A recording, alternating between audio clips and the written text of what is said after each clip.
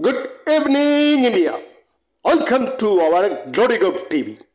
Here is the breaking news. Yes, when Sir Rick Fogan had his first encounter with the Goliath frog, he was impressed by its mighty proportions.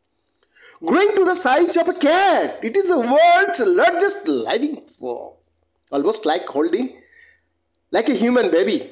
He says, having handled one in a rescue mission.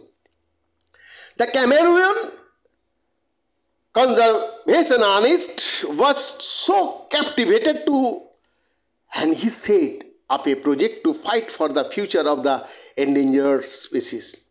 When I found this species was unique, the biggest one in the world, I said, this is something that we cannot easily find elsewhere, and I was proud of it, he says.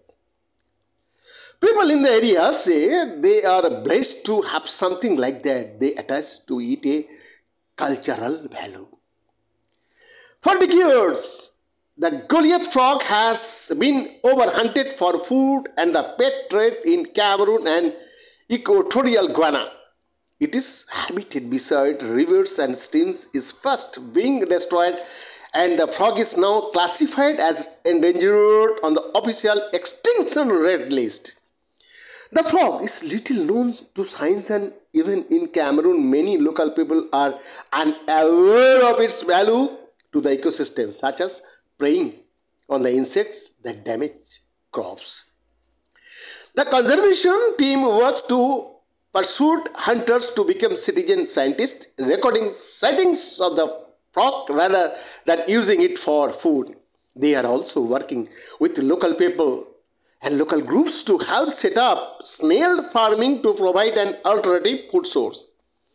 The conservation work is starting to pay off, with the Goliath frog returning to new rivers in the Mount Melanco Reserve. A call from a former poacher to report a frog had been captured by a neighbor was a turning point.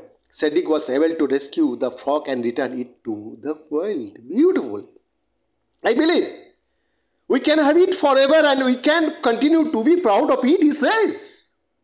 The project to save the Goliath frog is supported by the Conservation Leadership Program run by Fauna and Flora International, BirdLife International, and the Wildlife Conservation Society. Behind the report, GloryGov TV, India.